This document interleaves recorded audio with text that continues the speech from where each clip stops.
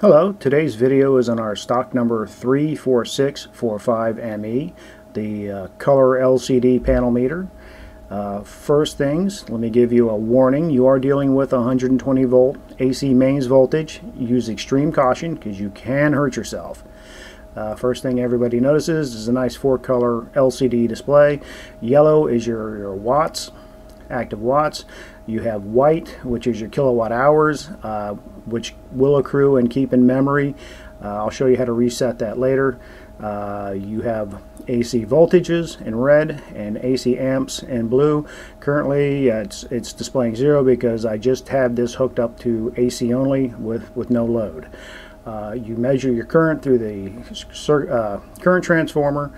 Here it can only go through one leg at a time, one line or neutral, not both. It will not measure. If you do so, we'll carefully turn it over. Be sure you hook up the current transformer to the correct terminal, or if you will do serious damage to the unit. It fits in a cutout of 76 millimeter by 39 millimeter with the little snap-in tabs. Let's look at the viewing angle. Straight on it's good, but once you start to go a little high, a little low at a viewing angle, it does fade out.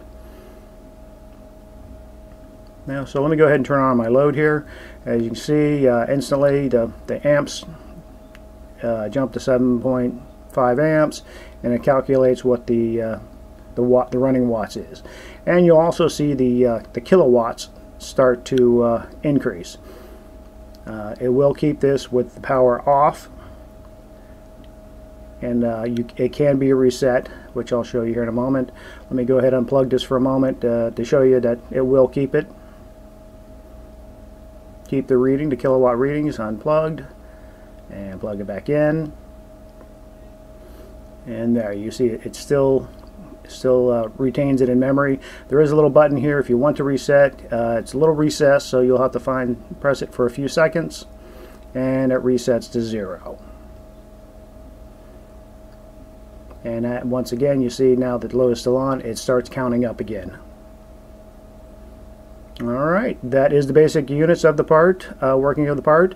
Visit our website for the full specs.